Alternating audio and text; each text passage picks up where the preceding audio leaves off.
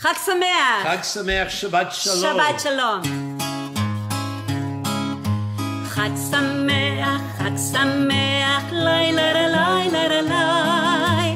Chag Sameach, lai la la lai la la lai. Shiru, shiru, shiru, shiru, Chag Sameach, lai la la lai la la lai. Shiru, shiru, shiru, shiru, Chag Sameach, lai la la lai la la lai.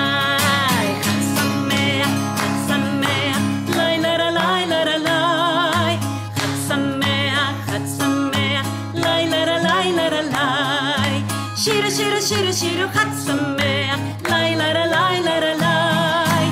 Shiru, shiru, shiru, shiru, Chag Sameach, lai la la lai la la lai.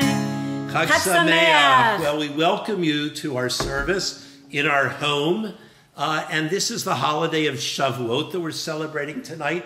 In addition to Shabbat, Shavuot is one of the 3 pilgrimage festivals, Sukkot, Pesach, and Shavuot. 7 weeks and a day after Pesach, we celebrate this holiday. We welcome in the summer harvest, the spring harvest Pesach, the summer harvest Shavuot, the fall harvest Sukkot. The holiday began as an agricultural holiday thousands of years ago and then took on a new meaning, the Jewish people receiving the Torah. And so we honor Torah study.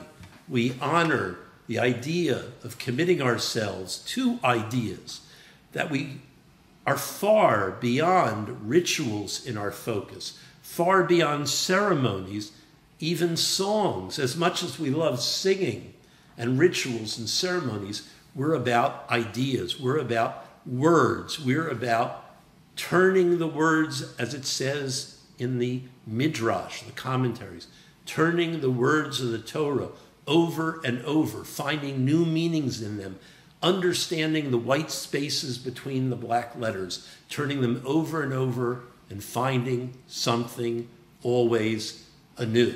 And towards the end of the service, we'll be observing Yizkor. 4 times a year, we remember those dear to us, and we mourn for them.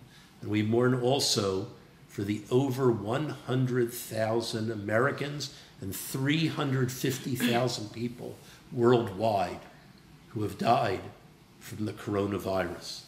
So now we begin with the reading. The Cantor is going to do a reading about Torah. I saw the ocean unfolding, but really it was Torah.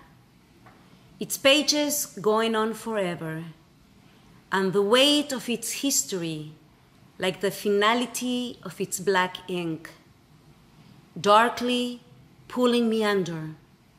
But there, in the sea of story, I found light in the spaces between the letters, and in the blank parchment, I swear I could hear ancestors breathing with me, parting the waters through their exhale, extending the scroll through the letters they took in.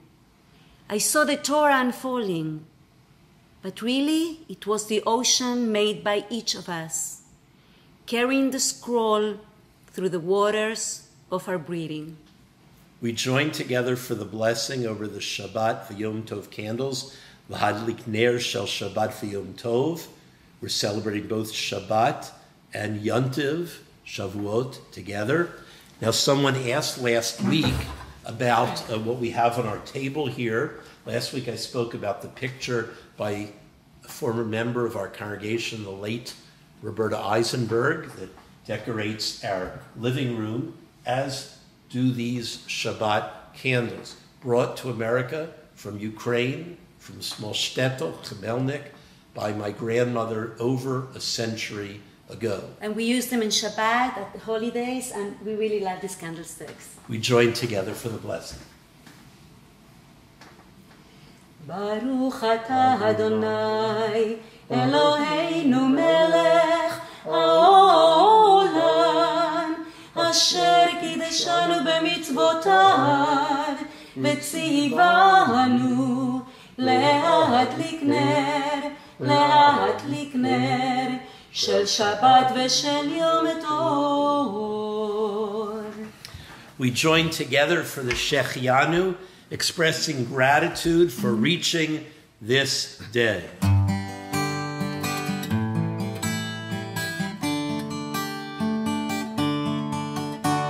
ברוך אתה, אדוני אלוהינו, מלך העולם, שהחיינו וקיימנו והגיענו לזמן הזה. ברוך אתה, אדוני אלוהינו, מלך העולם, שהחיינו וקיימנו והגיענו לזמן הזה.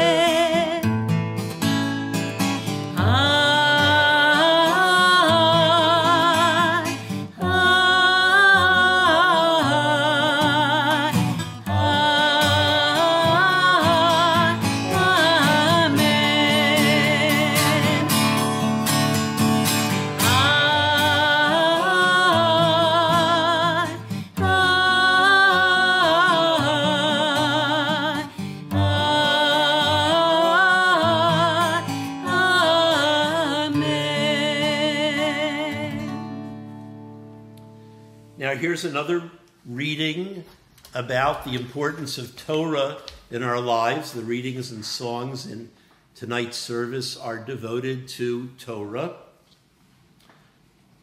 And you know, when we put the Torah back in the ark on a Shabbat morning or a holiday, we say, Hashivenu Adonai Elecha v'nashuva chadish yameinu kekedem. We ask that we be returned to our ideal self, the one who we wish to be. As we return the Torah, we return to ourselves. And so here's the poem by Alana Joy Strite. Return us to ourselves, return us to each other. Return us to the earth, and return us to our land. Return us to this moment. Return us to our knowing. Return us to our rhythms. Return us to sleep in the middle of the night. Return us to our deepest desires, our shared loves, our clear visions. Return us to our bodies, to our breath, to breathing easily. Return us to knowing how beautiful we are. Return us to ourselves. Return us to each other. Return us to our good questions. Return us to love. Return us to our places of peacemaking. Return us to trusting each other and ourselves. Return us, and behold that we are whole. Return us. Keep turning us, for everything is within us. For Torah will keep coming out of us for sweetness. For sweetness is within us. For sweetness longs for us to return. That section of liturgy, of our tefillot, when we return the Torah, before Hashivenu, says, Eitz chaim hi l'machazikim ba, v'tomchecha mushar. That the Torah is a tree of life, enriching everyone that grasps it. We join together.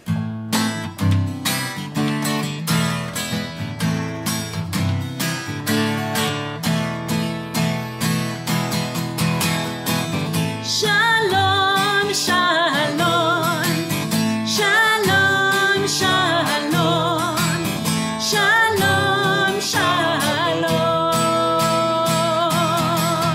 עץ חיים היא למחזיקים בה ותומכיה,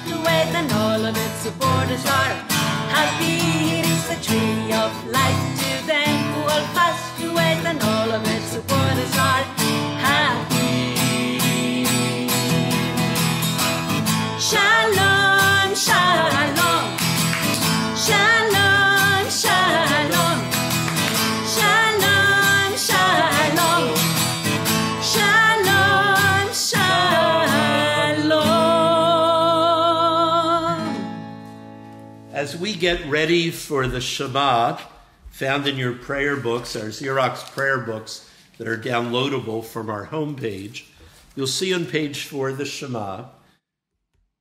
Now these words that really proclaim one of the great gifts that we've given to Western civilization, seeing everything as a unity, divinity, humanity, one. All of it one. It's a universe. We all belong to each other. We're all responsible for each other. We have different ways of expressing divinity, but we know that down deep our parallel paths point to the same divine reality, the ground of being, that spark within every human being, within each of us, that leads us towards being loving and caring people. So let's close our eyes before we join in chanting the Shema. Breathe in Shabbat. Breathe in Shavuot. And let's spend a few moments in silence asking ourselves what the most important thing for us about Torah is. Is it the visible Torah that we see, that we kiss as it is walked down the aisle at a Shabbat service? Is it the ideas within the Torah that command us to be caring and loving, to live by the 10 Commandments, the Golden Rule, and everything that speaks about ethical and caring and loving living in the Torah? Is it the centuries of the Torah being passed down from generation to generation? Is it that the Torah reminds us of the joy, the pleasure, the honor of being a Jew? Breathe in Shabbat. Breathe in Shavuot. And let's spend a few minutes in meditation before the Shema.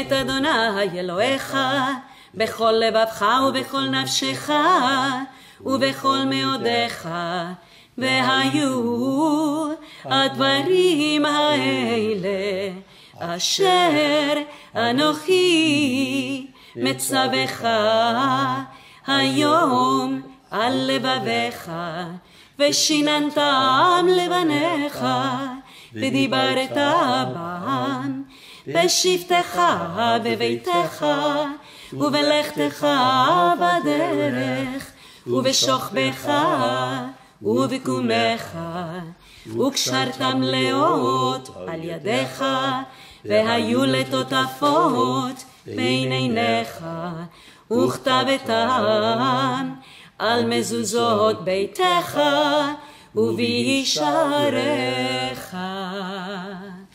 The book of Ruth is one of the two texts read on Shavuot, the other being the Ten Commandments, which the Cantor will chant in a few minutes.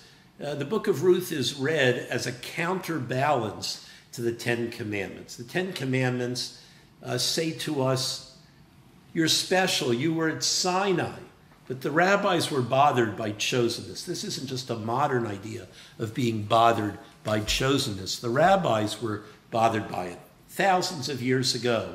And they said, lest our people become narcissistic, become arrogant and chauvinistic, we need a corrective. So the corrective to the idea of being at Sinai, just our people, the first midrash was, it wasn't just the Jewish people. It was everybody who would be there embryonically, people that would be born in the future to the Jewish people, people who would become Jews by choice, people who would be drawn to the idea of Judaism. They were all there at Sinai. It was a way of saying, relax and be more inclusive. Don't be so particularistic only. Open all the doors and windows and invite people in to taste the beauty of Judaism. But then they went further. They added the book of Ruth to the reading of Shavuot, because Ruth is the story of the first Jew by choice, the first convert to Judaism, who says, your people, to Naomi, her mother-in-law, who's widowed, your people shall be my people. Your God shall be my God. So even though Naomi was widowed, even though Ruth was widowed, even though Ruth was urged by Naomi to leave and find with your people, to find a husband, to find a future, to have children, she felt so close to Naomi, she refused to leave. And she asked for a different future. And she is so honored by our tradition. We welcome everyone in. It's not like it used to be. Our synagogue, the Reconstructionist movement, liberal Judaism as a whole, says, come and learn. Come and be part of the Jewish experience. That is one of the great messages of Shavuot. The doors and the windows are open. You're invited to come in. If you convert, mazel tov. If you don't convert and you want to be what we call in the Torah, gerim v'toshvim, people who are interested in Judaism but not ready to convert, we have a place for you forever. Be part of our people. Be part of our tradition. Be part of the Jewish experience. Here are some words echoing that message.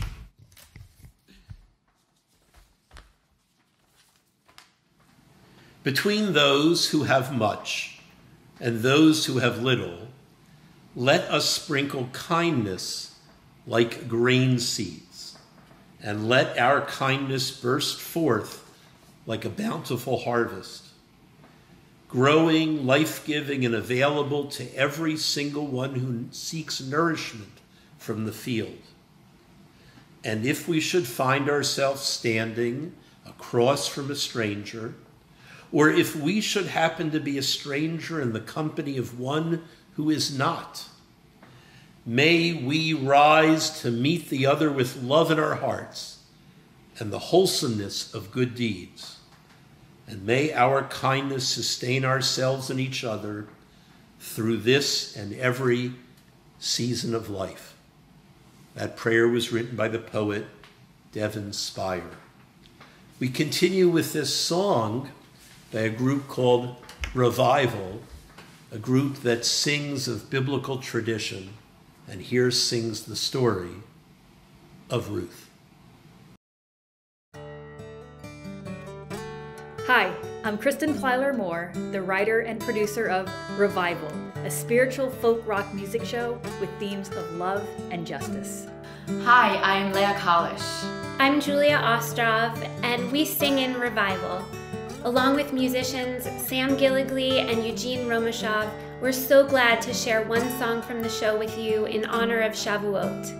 On this holiday, it's customary to read from the book of Ruth, and this song explores the heart of that story, the bond between Ruth and Naomi. Ki el asher telchi elech uva asher talini alin amech ami velohayich Elohai ba'asher tamuti amut. On a dusty open road to her homeland in the west, Naomi could not hold all the tears that she had left. As she stood before her journey, she said goodbye to Ruth. Go on to your family, may the Lord always bless you. But Ruth would never leave her, Naomi was her home. She said as she held her, you're the family I know. Wherever you go, I will go there too. Where you live, I'll live. Your people will be mine. Your God will be my God. And where you rest, I'll lie. Through the barren land, beneath the desert flame, the strength found in each other was a providential rain, and it brought them to the Jordan, where they waded through the tides, over hills that followed to a promised land they climbed. Wherever you go, I will go there too. Where you live, I'll live. Your people will be mine. Your God will be my God. And where you rest, I'll lie. Along the path between them, a covenant was sown, a bond that gave Ruth freedom in the family she chose.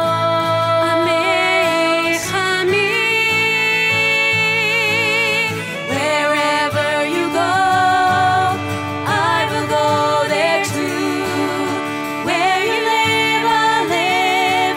Your people will be mine. Your God will be my God. And where you rest, I'll lie. Ki el asher telchi elech uva asher talini alin amech ami velohayich Elohai ba'asher tamuti amut. Chag Shavuot Sameach from Revival Show.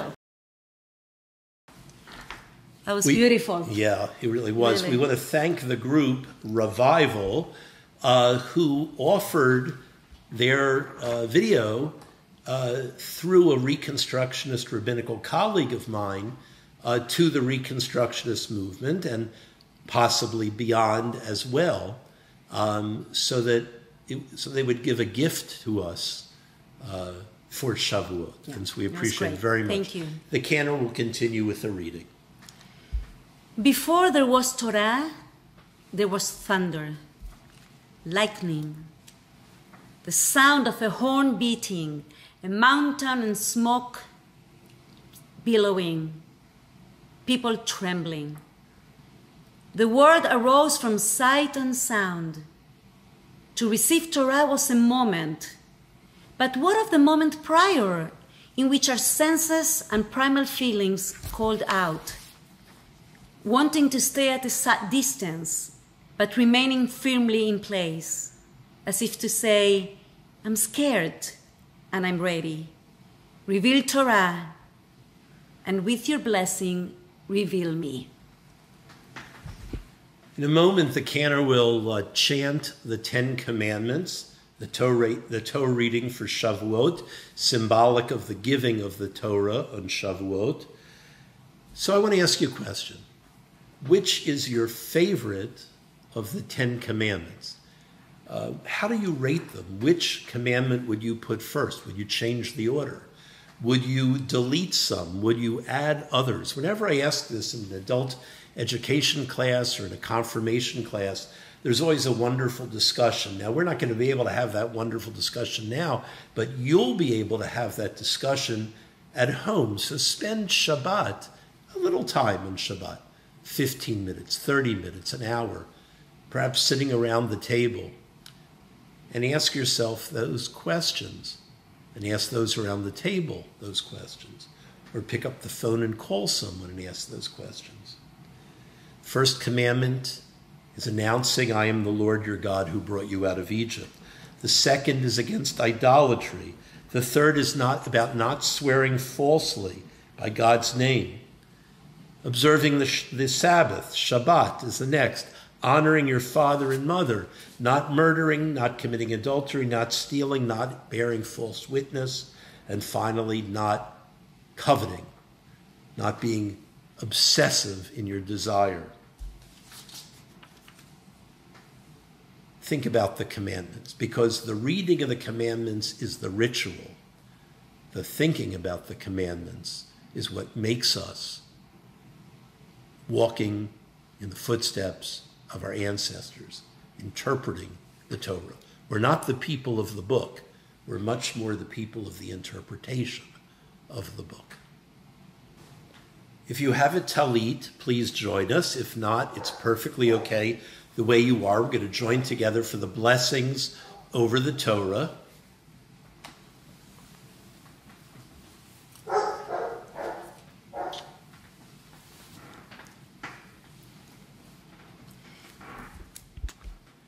ברכו את אדוני המבורך, ברוך אדוני המבורך לעולם ועד, ברוך אתה אדוני, אלוהינו מלך העולם, אשר קרבנו לעבודתו, ונתן לנו את תורתו, ברוך אתה אדוני נותן התורה.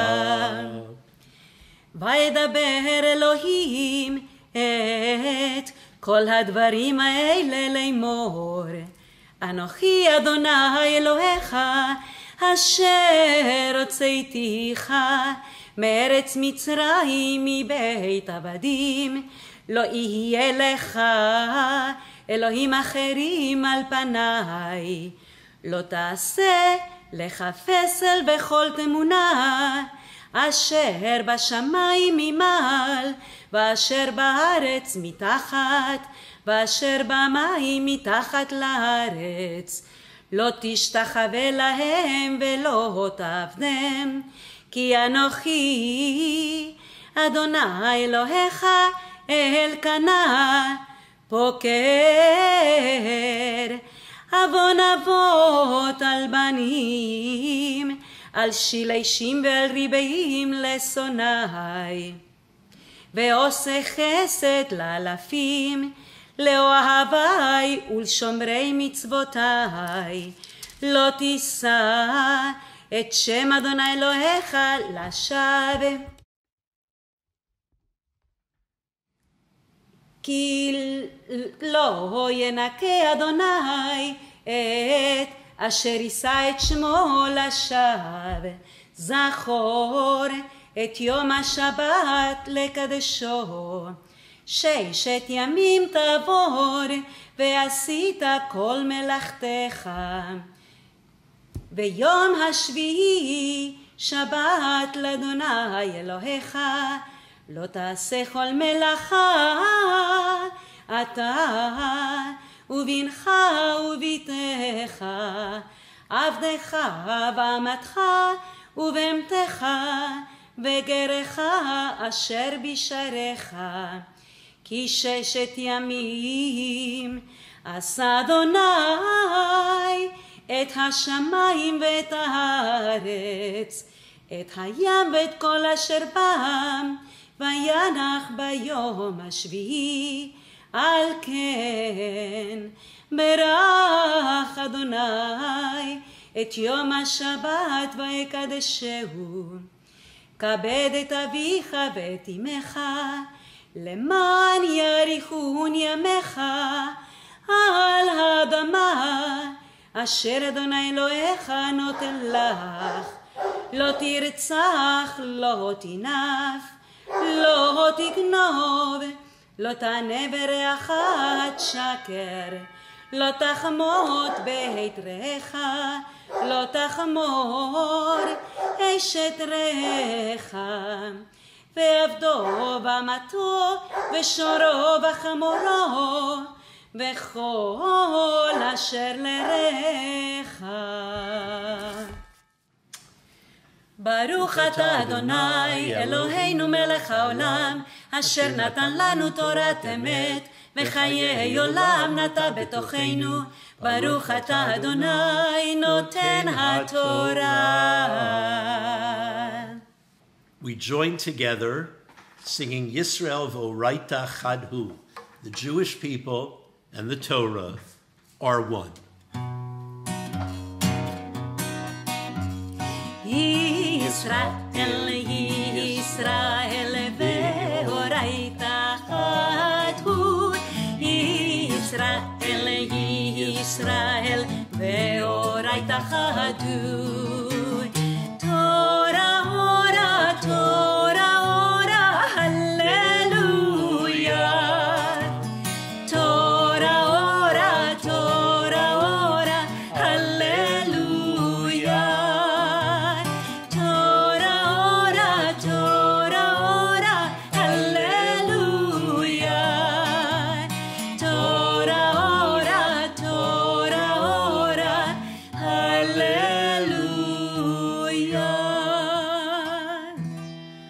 Millennial young cantors, those young cantors who were teenagers with us many years ago, now are in their 20s, will lead us in Mishaberach, a prayer, a blessing for healing. Think of those who are ill, think of their names, and in our hearts wish them refuah shlema.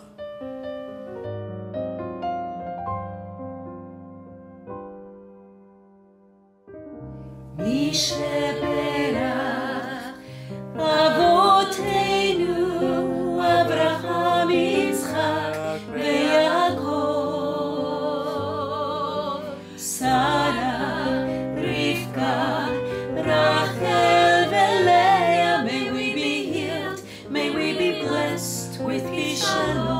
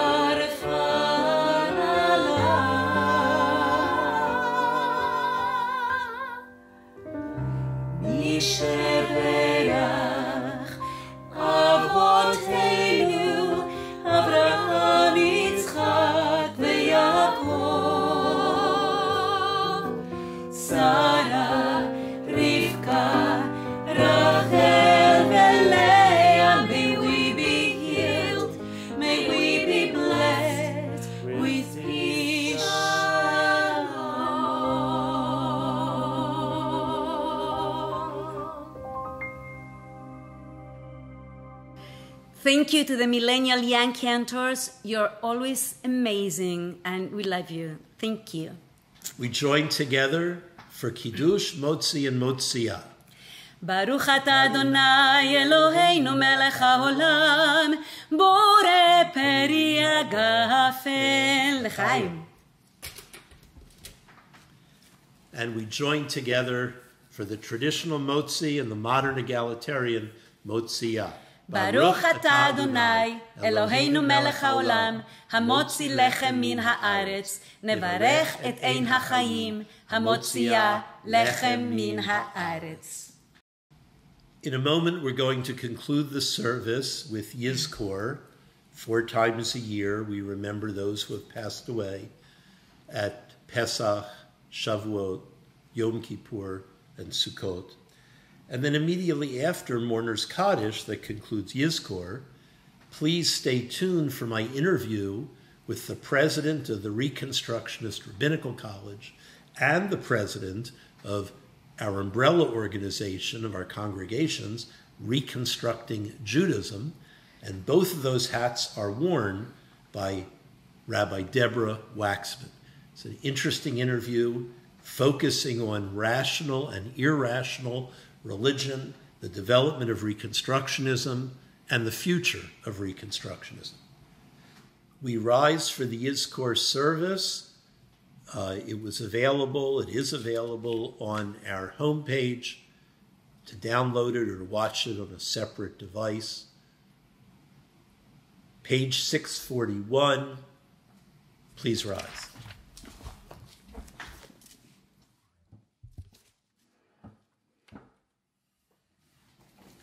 We read together. In the rising of the sun and in its going down, we remember them. In the blowing of the wind and in the chill of winter, we remember them. In the opening of the buds and in the birth of spring, we remember them. In the blueness of the sky and in the warmth of summer, we remember them. In the rustling of leaves and in the beauty of autumn, we remember them. In the beginning of the year and when it ends, we remember them. When we are weary and in need of strength, we remember them. When we are lost and sick at heart, we remember them. When we have joys we yearn to share, we remember them. So long as we live, they too shall live, for they are now a part of us as we remember them. For the next few moments in silence, on page 638, we remember those from our families and among our friends whom we've lost. We can use the traditional words in 638 or just our own prayerful words inside of our hearts.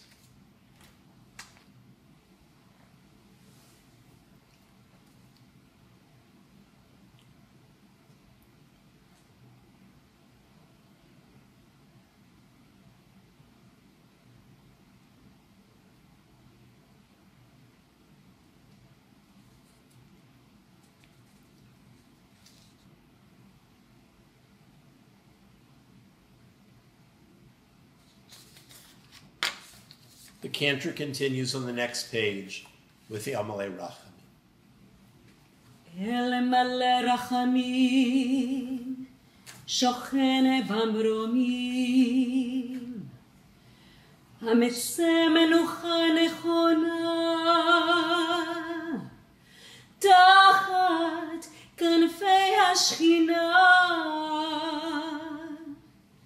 B'malot Kedoshim Uteorim,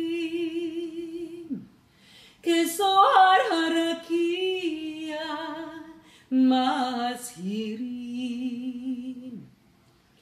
לנשמות יקירינו קדושינו שלחו לעולמם הנבל הרחמים הסתירם בצל כנפיך לעולמים וצרור בצרור החיים את נשמתם אדוני הוא נחלתם וינוחו ושלום על משכבם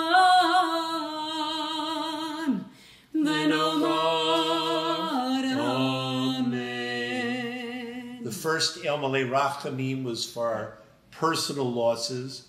This next is for the martyrs and victims of our people, those who were victims of the Shoah, those who fought bravely for the existence of the state of Israel.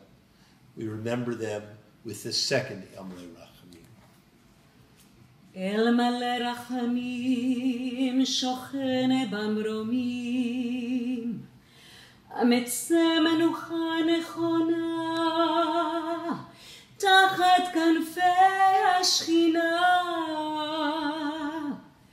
במעלות קדושים וטהורים, כזוהר הרקיע מזהירים. את נשמות חיילי צבא הגנה לישראל, וכל אלה שמסרו את נפשם על קידוש השם, ושנהרגו בשואה, אנא בוא הרחמים, תסתירם בצל כנפיך לעולמים, וצרור בצרור החיים את נשמותם, וינוחו ושלום על משכבם, ונאמר אמן. If you were not able to download Yizkor, you can still join on page 11 for the final prayer, page 11 of our Xerox Sidurim. For mourners Kaddish, think of those for whom you mourn, people who have passed away recently or a long time ago. Perhaps this is someone's yahrzeit, the anniversary of a death, and you're remembering them.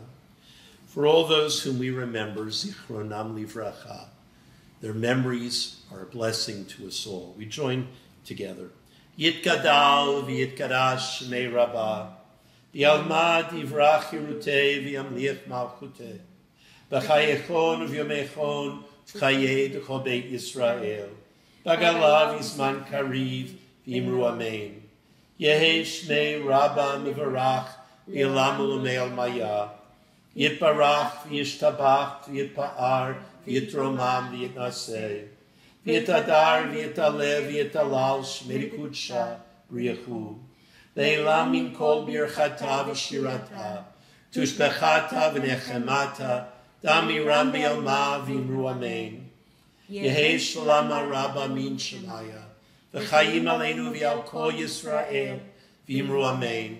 Oseh shalom b'imromav, hu yaseh shalom, aleinu v'yal kol Yisrael v'yal kol yoshvei tevel v'imru amen. We join together singing words of peace on us, on our people, and all humanity. Oseh shalom. Oseh shalom b'imromav, hu yaseh shalom aleinu ve'al kol Yisrael, ve'al kol yoshvei tevel v'imru amen.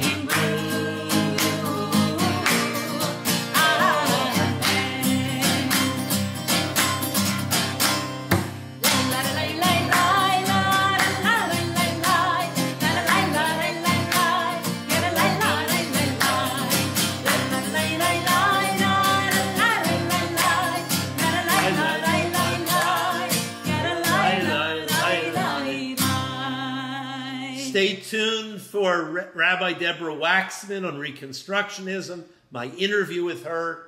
Shabbat Shalom, Chag Sameach. Shabbat Shalom. Shabbat Shalom, Chag Sameach. Shabbat Shalom. Shabbat Shalom. Our guest tonight is Rabbi Deborah Waxman. Dr. Waxman is the president of the Reconstructionist Rabbinical College and also of our umbrella group, Reconstructing Judaism. Deborah, it's a pleasure to have you tonight at Shabbat services. I'm so happy to be with you and with all the members of University Synagogue. Well, you're just a wonderful guest. You're very erudite and articulate, and you have become, you're really a product of the Reconstructionist movement in a way that, with no disrespect meant to other past presidents, you're among the few who have entered the RRC, graduated from the RRC, then worked at the RRC, and you really sort of know every nook and cranny of the rabbinical school and the movement. It was never quite my plan, but this has been my entire adult home. Yeah, well, it's great. So I want to start with, what do you think the three best and most relevant ideas about Reconstructionism are? What a great question. And I'm so happy to be in conversation with you, especially Arnie, about this. I think that I want to raise up, you can either count them as three or maybe two different elements of one. I want to talk about where I think that what was the founding of Reconstructionism was on a commitment to diversity. That the one of the reasons that Kaplan articulated a definition of Judaism as the evolving religious civilization of the Jewish people was to make the case that the civilization itself was diverse, both across space and time. And so too, the people who make up the civilization, who create it, and who live in it and who perpetuate it, we too are diverse. And so that commitment to that diversity, that recognition that there are many different, interesting, and legitimate ways to be Jewish, really is at the heart of a Reconstructionist approach. It's vitalizing, I think, in a lot of ways, and it's demanding, it's challenging. It means that we can't ever rest on our laurels and presume that the way we are doing it is the only way or the best way, and that we have to go and seek and learn from other people and to be with them and to meet them on their Jewish journey and to bring them along. Well, so let me ask you, what are some of those laurels you mentioned? In other words, what are the touchstones of the movement in the past that have made a difference in American and world Jewish life? Well, so Reconstructionism was, there's always been this incredible embrace of democracy at the heart of a Reconstructionist approach. And that meant, alongside of that there was, from the very beginning, a commitment to egalitarianism. Mordecai Kaplan was starting his first synagogue, the first Reconstructionist synagogue in 1922, right after women were granted the vote. And so the SAJ, then called Society for the Advancement of Judaism, now called Judaism That Stands for All, it was founded as an egalitarian congregation where women had a vote. One of the very first things that they did was his eldest daughter was 12 and a half years old, and 3 weeks after the synagogue opened its doors, Judith Kaplan, then later Eisenstein, was called to the not to the Torah. He took the Aliyah, but she came up and had what was the first bat mitzvah in the United States. So that kind of commitment to egalitarianism, counting women in the minyan in the early 50s, has been kind of hardwired in from the very beginning. RRC, the Reconstructionist Rabbinical College, where you and I both graduated, was established as an egalitarian institution in 1968. I think that same kind of awareness and recognition led to a real understanding that as American Jews were starting to marry folks who were not Jewish, that decision was not co-equal with a decision to exit the Jewish community. So since the late 60s, we've been on the record as a recognizing patrilineal descent, that a child of one Jewish parent who was raised in a Jewish household could be considered Jewish. And more to the point also, making space for embracing those non-Jewish partners who were interested in throwing their lot in with the Jewish people in building up our communities and our synagogues. And we learned very early on that if you welcome in people and allow them to contribute what they have to contribute, we're going to be transformed in ways we can't necessarily anticipate. And it's going to be wonderful and interesting. And we will all find a different kind of home. So let me ask you about this. I'm sorry. Well, let me ask you about this idea of inclusion, right? It began as egalitarianism, and today it's even more defining of what the Reconstructionist movement is in terms of inclusion, as you said, of spouses, of Jews, people who convert, people who don't convert, people who are part of Jewish families. There was actually an article by a couple of our graduates, if I remember correctly, came out a year or two ago that said, if you marry one of us, you are one of us.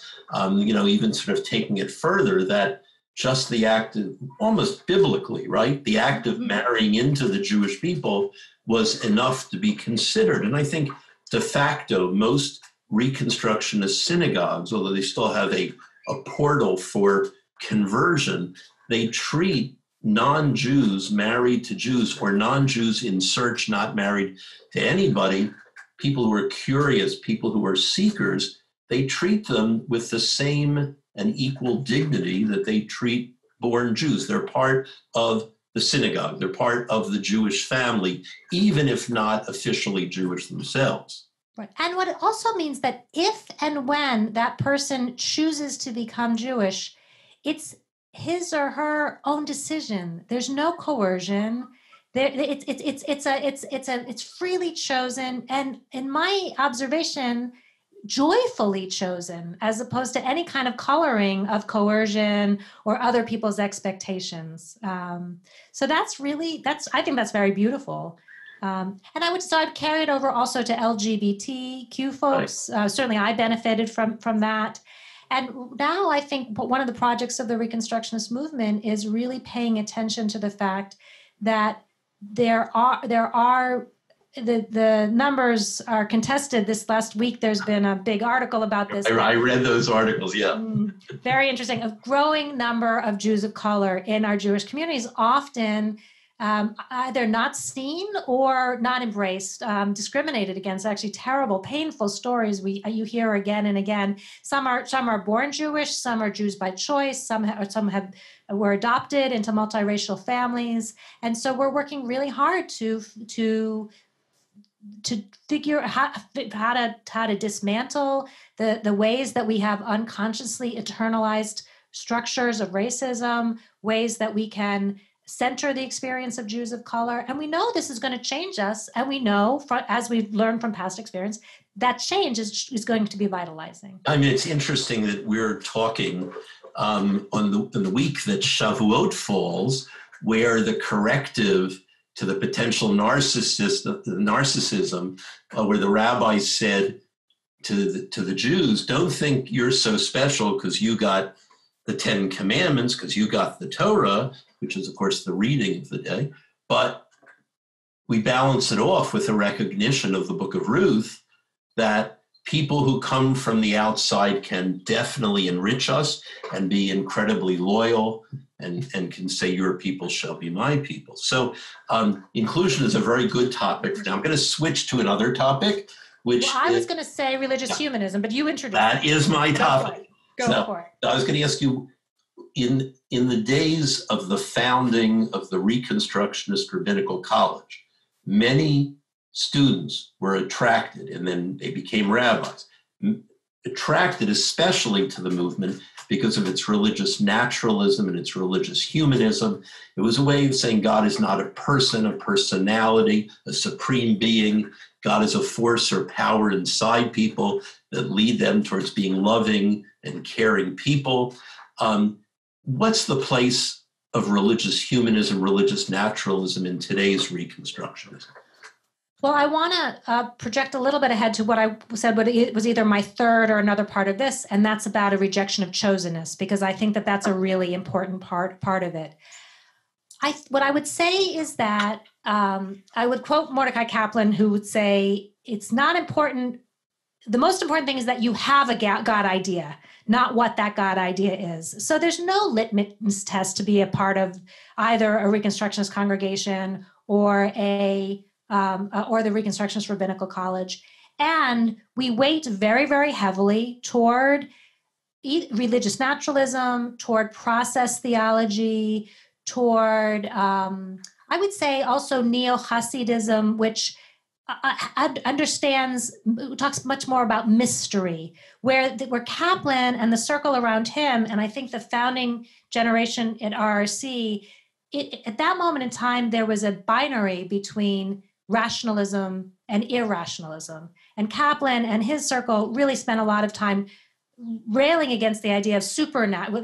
Sometimes they would say irrationalism or supernaturalism, the idea that God would intervene in history, that the story of Sinai was literal as opposed to this powerfully transformative experience that our ancestors had and recorded, but it's not necessarily, it's true with a small t rather than with a capital T. And I think that one of the gleanings of postmodernity is to move beyond just that binary of rationalism and irrationalism and introduce that third category of non-rationalism. Yeah, except I would say even among the early students of the Reconstructionist Rabbinical College, including me, that we had those three categories. We felt that that religious services and ritual are part of the theater, the dance, right, the choreography of Jewish worship. Now, we appreciated the non-rational. We certainly were against the irrational. Right. We certainly favored the rational, but we saw the aesthetic and the sociological and psychological importance of the non-rational. But I do think that's beautiful. I do think what worries some of us who became Reconstructionists in the early days is that even if the people who are pursuing the mystery inherent in neo-Hasidism, do they get lost in that pursuit? That's the first one. And the second one is, do the people around them who join the drumming circle, for instance, or the davening circle, do those people get it? We were very clear. Kaplan was pretty clear, I would say. He kind of sometimes hedged about what he meant by religious naturalism. You can cherry pick different places in his books. But I think we were pretty clear that this was the form of Judaism that attracted us because we wanted to embrace Judaism fully, head and heart, and traditional theology we could not embrace with our heads. So that's why it was so important to us. And I understand that movements evolve and change over time. But for us, that was probably the most precious dimension of Reconstructionism. And there is some fear on our part that could be diminished in the future. And I do think in the American Jewish marketplace of ideas, that is a very attractive aspect of Reconstructionism, a movement that is very clear and doesn't obfuscate about theology. I think that I really agree with pretty much everything you're saying. The challenge that we face is, my experience, a lot of people are not so interested in talking about theology. So there's that when people are interested in talking about theology, boy, is it a great conversation. And for many people, it's revelatory. But finding those people and having those conversations can be challenging. And I will say in many, many Reconstructionist congregations, people join because they love the feel or the people of the congregation, not because they are aware of the ideology. And it's my job, and I think you are actually much more forthright about it than many other rabbis at really making explicit what is Reconstructionist about what you're doing. And I'm so grateful for that. I think, so one part of it is theology. The other part of it is, and you know it, especially like how much do you how much are we teaching and when are we teaching versus pastoring versus creating. You talked about ritual as performance and how much you want to break into that performance to explain. I'm terrible at jokes, but I think I can tell this one that Ira Eisenstein, the founding president of RRC, would joke, who used to love to lead study sessions, and that Reconstructionist idea of heaven was a study group on ideas of heaven. Like that. So like that balance between constantly talking about it versus actually the kind of the part of religious life that is where it's not where the rationalism doesn't overtake the heart.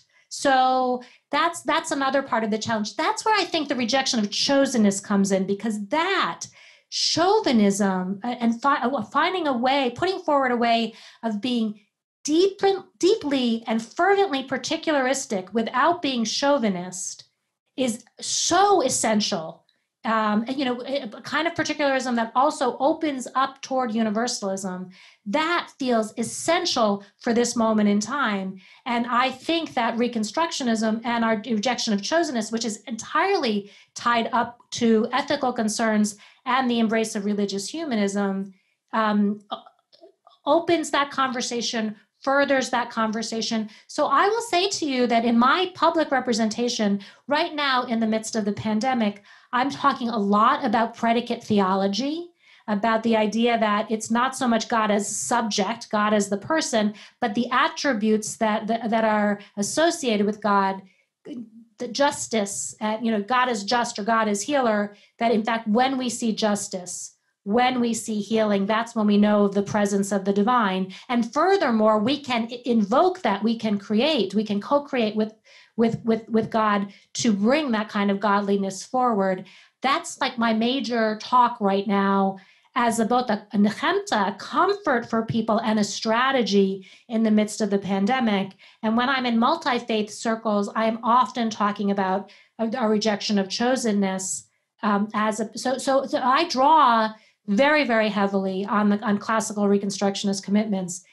So I want to thank you for being with us. This has been a really fun, enjoyable, and intellectually stimulating interview. So thank you for being with us for this Shabbat. It's so wonderful. Thank you for the opportunity. And I want to say again, Shabbat Shalom, be safe. And I so look forward to when we can do this in person. That's great. It's wonderful. Shabbat Shalom. Shabbat Shalom.